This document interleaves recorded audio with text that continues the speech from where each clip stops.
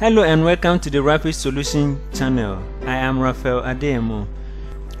In today's tutorial, we are going to learn how to remove or hide the UserForm title bar using the window handle API. In previous tutorial, I have introduced you to the window application program interface known as API. Using the Windows API, you can develop applications that run successfully on all versions of Windows. In the designing process, you are more likely to want to hide the title bar of a user form when you want to add progress bar to your application, such as you have here on the screen. And in order to create this UI design, download the code which I have added in the comment section and open it in an editor of your choice. I am using the VS Code editor as my text editor. Copy the code as directed and paste the code in the UserForm declaration area. Let me go into the VB editor and then stop the application from running. Go to the insert and then insert a new user form. Let me just add few controls to this user form. Let me add the label, a text box, and then a command button. With the back color, let me change it to this deeper one, and then run the code. When I run the code, you will see that this user form comes with a title bar. So let's exit, go to where we have downloaded and saved the code, copy these lines of code, copy it, and then go back into the design.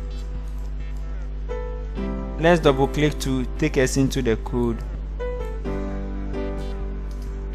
and paste it here.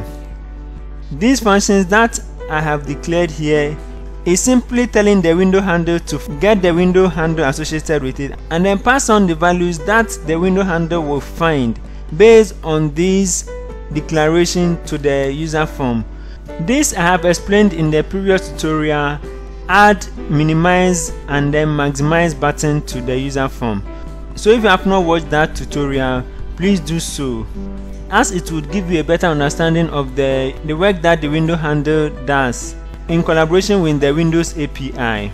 After you have pasted this, let us go back to our code and then copy this line of code.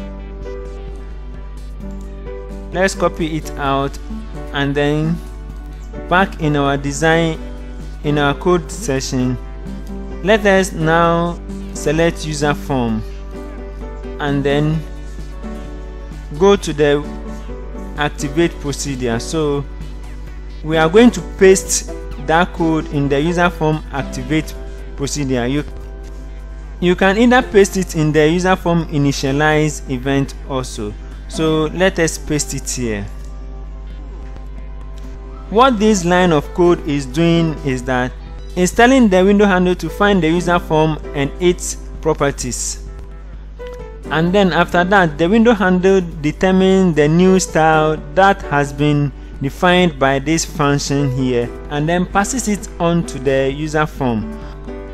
And with that, the work of the API is done here.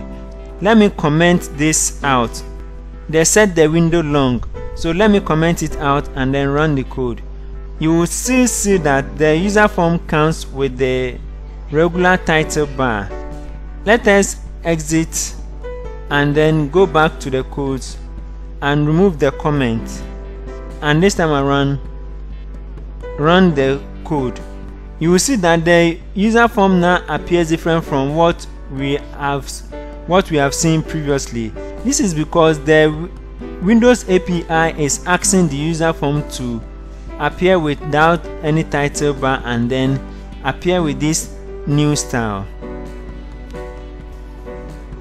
When the user form is designed this way, you would either have to add a code to terminate the user form after a time, or you add an exit button to the user form, because without the title bar you would not be able to access the close button from here. So let me come here and then stop the code.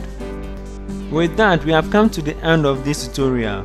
Thank you for staying and spending your precious time with me to learn how you can hide or remove the UserForm title bar. Do not forget to subscribe to be the first to be notified when next I release another exciting tutorial on the use of Windows API in the VBA designing process. Give me thumbs up if you have found this tutorial exciting, informative and educative.